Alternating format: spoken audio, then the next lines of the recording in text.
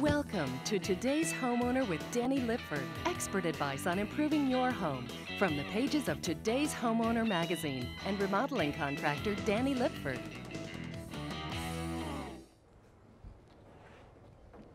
Yeah, Dave, that should finish that up. Welcome to the show this week. You know, regardless of what part of the country you live in and what kind of climate you deal with, a sunroom can be a great addition to your house. Good place for entertaining and an excellent place to bring those plants in during the winter months. But there's a number of design considerations that have to be given when you're building a sunroom. We'll look at those considerations on this week's show and show you how we're progressing from the start of this sunroom edition right up to the completion. So stay with us here on today's Homeowner.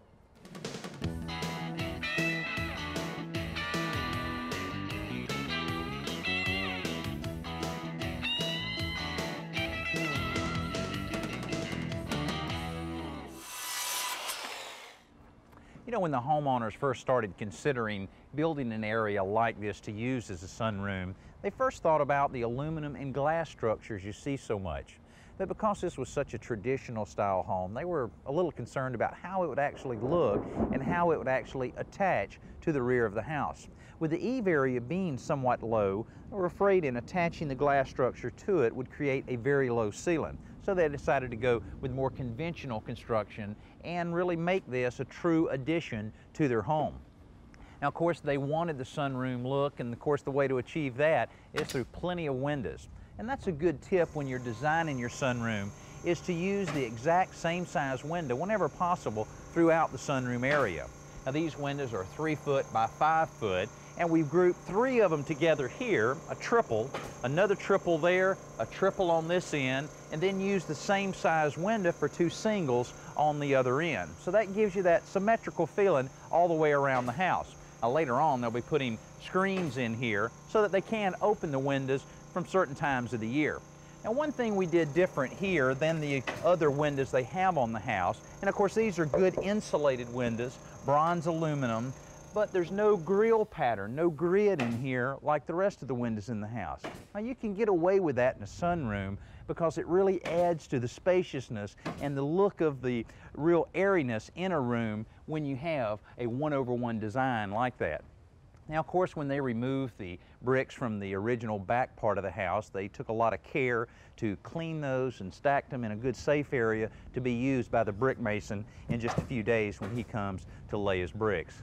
But one of the main things the homeowners wanted to achieve is that airiness and that real spacious feeling inside. We were able to take advantage of the large hip roof that we have to use that on a hip roof ceiling on the inside. Looks like it's about to rain. Let's go inside and I'll show you. Now, the room is 16 feet by 24 feet, but what really makes it impressive is the 13-foot tall ceiling we've been able to obtain by really taking advantage of this hip roof design. Now, the construction on the roof starts with our 2x8 rafters. We have them on 16-inch centers. Now, we could have used 2x6s on 24-inch centers, saved a little money and a little bit of time, but we really needed the 2x8s for several reasons. One is that not only is it supporting the roof load, but also will be supporting the 1/2-inch drywall ceiling that'll be nailed to the bottom side of it.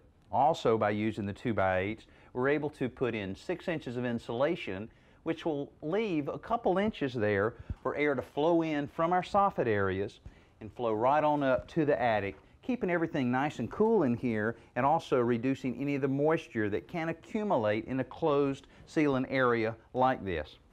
Also, you may notice the little hurricane straps or tie-down straps that attach the rafters to the plate as well as the header in this case. Now, these are required in many parts of the United States, particularly here in the southeast part of the United States. In case any high winds or in case of a hurricane, it will keep these attached firmly to the wall. It's a good safety mechanism there. Now, another thing that's something to consider, most homeowners in sunrooms have the inclination to get as much glass as possible, but it's always a good idea to have a little bit of a space here, not only for strength in the wall, but for decorating purposes later on. It's kind of nice to have a little bit of a wall, the same way we have with the wall section behind us there. It gives you just a little bit of room to work with, maybe a room to place a chair or a piece of furniture or something along those lines. Of course, any kind of addition needs good access from the main part of the house into the new area, and what we'll use this for is to install a door later on. Now, this is the original back wall of the house, had bricks in here, and of course the window, it's the same type of aluminum window we have in the rest of the addition. This will be removed later in the project and a door placed here. Now, the room behind us here is a master bedroom. So the homeowners will use this kind of as a little retreat area. They'll have plenty of plants in here, maybe have their cup of coffee in the morning here. It's a perfect place for that. And with the access that we have to the outside, it can also be used very easily for entertaining. That's another good design aspect of a room like this, to have that access to the outside that can be developed and landscaped. Another code issue are the windows we have on either side of the doors. It's required to have tempered glass there, or safety glass, because of the possibility of the doors blowing open and the doorknobs hitting that glass could be very dangerous. With the tempered glass, it minimizes that. Now next, we'll take care of some of those simple problems you have around your house with this week's Simple Solution. Get ready to review your Fix-It list as Danny and today's Homeowner Magazine repair and maintenance editor Joe Truini show you this week's simple solution. Brought to you by Dodge. Now, something that can really be frustrating is a slow draining sink or a clogged sink. The first tool that most homeowners reach for is a plunger to clear sink clogs. But here are a few plumbing tricks that can help improve the efficiency of the plunger. First, start by removing the pop-up drain from the sink bottom. Then take a tissue or a rag, dampen it, and use it to plug up the overflow openings on the side of the sink. That'll help direct the plunging pressure directly to the clog. Next, take a little petroleum jelly and smear it along the bottom lip of the plunger. That'll help form an airtight seal against the sink bottom. Next, run a little water down the drain, then plunge vigorously 3 or 4 times. Run a little more water to clear out the clog.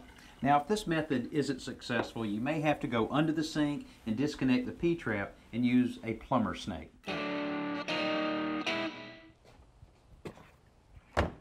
You know, one thing that's nice about an addition of this size is that most of the tradesmen can complete their work in a relatively short time.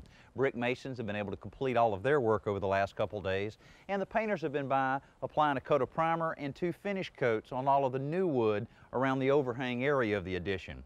Now, with a little landscaping on the outside, screens in the windows, everything on the exterior of this project will be complete, other than the patio slab will be pouring right at the end of the project after all of the traffic has died down going in and out of the addition. So the focus now is on the interior, where the drywall contractor is putting on his finished coats.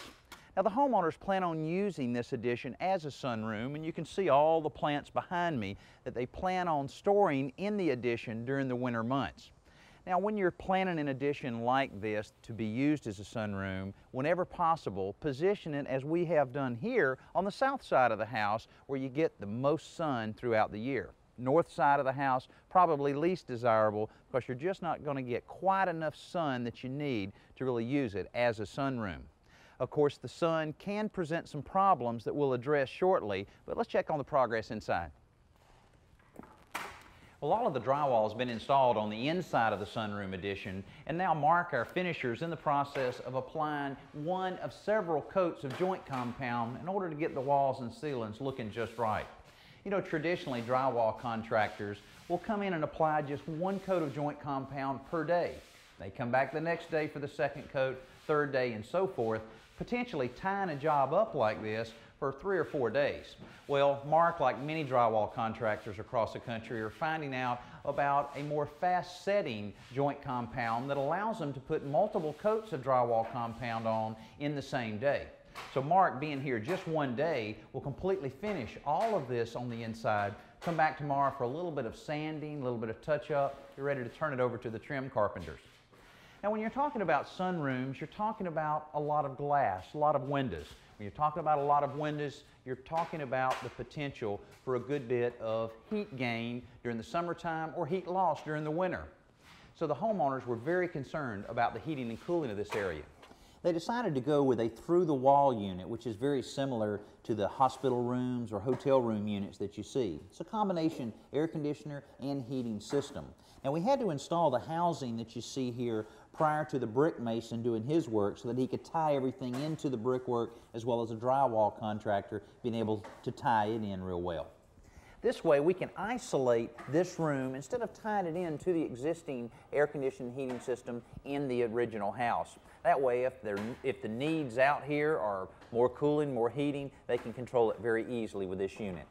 Now, another way to prevent problems with heat gain or heat loss is using the proper window coverings, like an insulated type curtain may work well to help control a lot of that exchange of air. But also, a window film is a good way to control that and to prevent some of the harmful rays that can fade your carpets or some of your furniture. Recently, we talked with a company that handles this type of window film. Well, Joe, you're making the installation of the window film look very easy.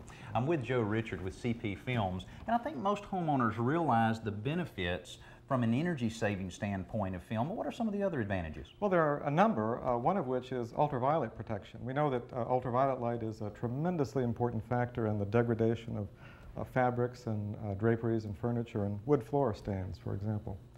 Well, ordinary window glass, most people are unaware, does block a lot of ultraviolet light. But unfortunately, what it's blocking is ultraviolet B radiation. Ultraviolet A is where most of the UV radiation lies that comes from the sun. And window films such as this will block 99% of that and giving you superior protection. Okay, so it'll really make your draperies, furniture, that type of thing look newer longer. And the more expensive your furnishings, the more valuable the window film. Okay, that makes sense. Also, I've read about how it provides a shatter resistance to the actual window, so that's a good security benefit. That's right. This is a very powerful mounting adhesive, and the polyester has a very high tensile strength. So it acts as a kind of safety skin holding glass fragments together should the window be broken from the outside. I see. When you say window film to most homeowners, I think they envision this dark bronze finish on that, but this is a very clear kind of a gray look, and there's a lot of different colors available. Yes, indeed. This is a neutral low E film that we've got. Window films are available in a wide selection of levels of reflectance. It needn't be dark and shiny, in other words. Okay, now if it's installed properly, how long should it last? Well, easily 5 to 7 years. A good window film such as this would give you perhaps 5 to 10 years, depending on the part of the country that you're in. Okay, talking about installation, now I've seen some homeowners attempt this. What are some good tips that you can give homeowners for a successful installation? Well, sure. The easiest way to ruin an installation is to leave paint flecks and chunks of dirt under the film. You really want to spray the window with a strong soapy water solution and scrape thoroughly with a single-edged razor blade. That will remove any bound flecks of paint that may be stuck from the last time you painted your house. And without removing those, that will create a serious eyesore for as long as you've got the film on the glass. I see. Well, this is some great information, and I can see a lot of advantages in having window film. It's great stuff. It's time to check out this week's best new product with Danny and today's Homeowner Magazine Editor-in-Chief, Paul Spring. Brought to you by the Home Depot. Like most homeowners, I'm concerned about the quality and taste of my drinking water. Now, I thought I would have to put in this big filtration system under the sink, but instead I've taken Paul's recommendation and I'm going to install the Moen Pure Touch, which is one of our best new products. You know, Danny, there are two things I love about this faucet. The first is it's just a beautiful, heavy cast, single-handled faucet. But the other is, in this pull-out handle, is a disposable cartridge filter that's very, very effective. And to get to the cartridge, it has a quick disconnect here that you release, and then you just simply lift that off, and you're able to lift the filter right out. Now, these filters are made by Culligan. There are, in fact, 3 different kinds that address different problems that you can have in water. This one is for chlorine, lead, and cis, and is very effective. Now, to put a new cartridge in is very, very simple. You just plug it in, snap the end, listen for those 3 beeps, and it tells you you've done it correctly. Then, once you get it reassembled in the handle like this, you're ready to go. When you want filtered water, you merely push the button on the end like this, and as you can see, it'll actually tell you how much of the filter remains. In this case, 100%, because we just put in a new one. Now, by bypassing the filter in normal operation and the water coming out of the big outlet, For things like washing dishes and that type of thing, your filter will last a good long time, as much as 6 months. Well, as you can see, we can't make it inside the sunroom today because it's being occupied by our ceramic tile installers. Now, they installed the tile yesterday and they're in the process of grouting it and then cleaning the surface of it. Then they'll allow it to dry one more day and we can get in and do all the finishing touches. Now, the way this has been installed is a real unique pattern. You have a 12-inch by 12-inch tile and then a 6-inch by 6-inch right beside it, giving it almost a herringbone look. Now, the homeowner chose a dark green grout, which really complements all of the walls. You can see the painter has been able to finish painting all of the walls with the green color and then maintaining the white trim. And after the ceramic tile installer is complete, he'll come back in and do a little bit of touch-ups here and there, and then we'll be ready for the final cleanup. Now, another part of this project that will restrict the access into the sunroom is the pouring of this patio slab. Now, we had to be very careful in laying this slab out because we had to pay attention to all of the water that's coming into this area. Now, this original patio slab slopes in this direction, so a good bit of water will be coming off the roof here and moving in this direction.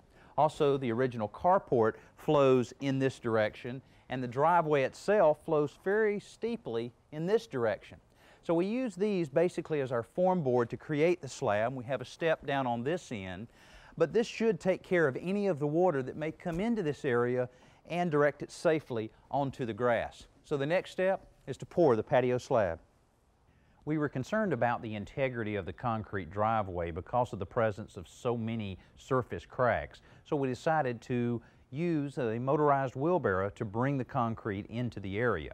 Now we're using about 3 yards of concrete, and the process of pouring this concrete, like most concrete, putting the concrete in the forms and carefully raking it out and making sure that we grade it real well to our grade line along the addition. After that, we finished it with a nice broom finish to give it a little bit of a texture to prevent any slippage in the case of rain. Now, the homeowner plans on installing guttering throughout this entire area later on, and instead of having the downspout spill out onto the new concrete, which could really cause an erosion problem, we installed some underground drainage. Now, you see the 4-inch pipe that we have here. The downspout will tie right into that. We also have another one against the other column. Then it ties together and goes right out to the corner of the yard through a 5-inch pipe. At the end of the pipe, we have some of the old bricks, broken bricks there, to disperse the water once it gets to that point to prevent any erosion in that part of the yard. Stay with us. When we come back, we'll go inside and take a look at the finished addition. Now, let's go outside for Around the Yard with Danny and lawn and garden expert Jennifer Brennan. Brought to you by Scott's Lawn Products, for a great lawn, guaranteed.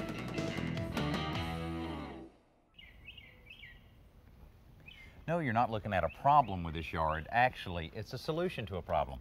This yard has been core aerated, and this is the machine that has done it. Look down here and notice these tines. They're very sharp, and they pull 3-inch plugs out of the soil area. You can rent these machines for under $100 at your local rental center, or a lawn care service will do this for an average size lawn under $200. By pulling these plugs out, you open the root zone up for more oxygen, more nutrients, and more water. This will cause deeper rooting for the root zone, and this is the best rejuvenation process you can do for your lawn. Now, what time of the year is best to use the aerator? Usually, it's best to do this just as the lawn's going into an active growth period, and that's usually in the spring. Also, after you use the aerator, it's a perfect time to apply fertilizer to your yard. Well, I was just taking a look at some of the wallpaper border the homeowner plans on installing on the upper part of the wall, which is much easier to install than crown molding in a vaulted ceiling like this. Well, the room's complete. The floor's all been installed and clean, looks great. Air conditioning heating unit has been installed, and as soon as Dave finishes up on the plant hooks, the homeowner can bring some of her many hanging baskets in and use the room as she plans on using it. Well, I hope you enjoyed this week's show and seen some of the tips about sunrooms, and I hope you'll join us next week.